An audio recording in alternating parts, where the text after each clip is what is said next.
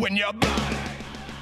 Dark Horse Comics has revealed a sneak peek at some of the pages from the forthcoming comic book release of Stone Sour's House of Golden Bones, the first issued in April.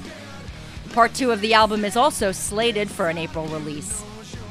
Stone Sour frontman Corey Taylor, with guitarist Josh Rand by his side, said he was kept in suspense as he saw the comic come together.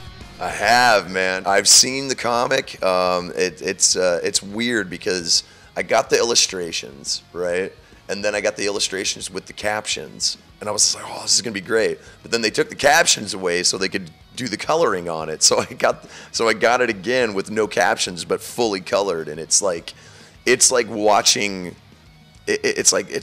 something come to fruition that, you know, I'd never in a million years would have thought was possible, you know? 'Cause, I mean, as a comic book fan, it never occurred to me to write a comic, let alone, you know, really try to push for one. And this project really just was the perfect platform to do so. So will Stone Sour be playing Comic-Con this year? Maybe. I mean, we work a lot, man. So, yeah, I mean, I'm going to try and get to as many of the cons as possible.